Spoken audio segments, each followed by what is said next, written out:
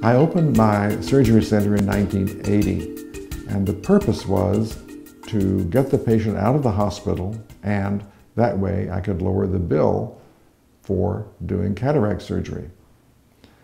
The problem was that the community wasn't clear that I was doing it for that purpose. The question was, well, you're getting the patients out of the hospital so that nobody can see what you're up to. It wasn't true, of course, but how can you show that's not true? Well, the way we showed is that I joined a group called AAAHC, which is Accreditation for Ambulatory Healthcare.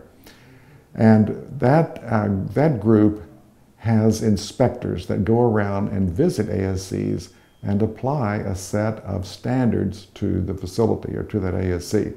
So people would come to my office and they would watch me operate, they would read the charts, they would make sure my sterilizers were proper, that everything was done properly according to standards that were national in scope, so that it was clear that if you could meet the standards for AAAHC, that you were an accreditable organization. That is, you met the standards, and then you were good.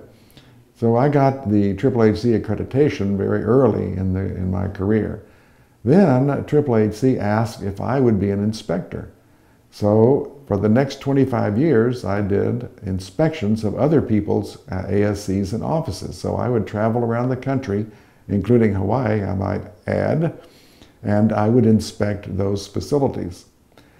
What I observed was that a lot of physicians and a lot of ophthalmologists would take some advantage of their position as being physicians and telling the patients what they needed. And in my opinion, just my opinion, I thought people were operating too easily. I thought there was too much cataract surgery going on. So I would require the chart that I was reading to support the indications for cataract surgery. If it didn't support it, then I would mark them down. After I did that for a while, it occurred to me that the reason that surgeons like to operate is not only do they help patients, of course, but the number of cases they do is tied directly to the income. And that's called fee-for-service medicine. So you get paid for what you do. That makes sense in many ways, but it does increase utilization, or it makes the surgeon subject to a conflict of interest, because by telling the patient they need an operation and then doing the operation, you can make more money. It occurred to me that a better way to pay for medical care is called capitation. What that means is that I have a contract with an insurance company to take care of a certain number of patients, let's say 10,000 patients. My contract is to do whatever those patients need to take care of their eyes and their vision. I get paid by the insurance company a fixed amount for a month in which I take care of those patients. And you can see that it makes no sense for me to do an operation unless the patient needs it. I don't have to sell anything to the patient. I just do what I think is necessary to help the patient's vision, to answer their questions. I do the testing that is appropriate, surgery that's appropriate, but what I do for the patient does not increase my income. And then you say, well, let's see, wait a minute.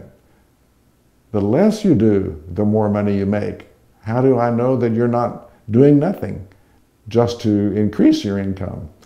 And the answer is, well, in a way, you have to trust my integrity, but the reason is that I want to make patients happy. Because if they're not happy, then they won't come back, or they'll tell their friends, or they'll tell their family doctor who referred the patient. So the patient won't come back, and then the family doctor will tell the insurance company, and I cannot keep the contract. So that's why the capitation model does work, because I don't have to do any surgery to make money, and yet I want to do surgery because I want to help the patient.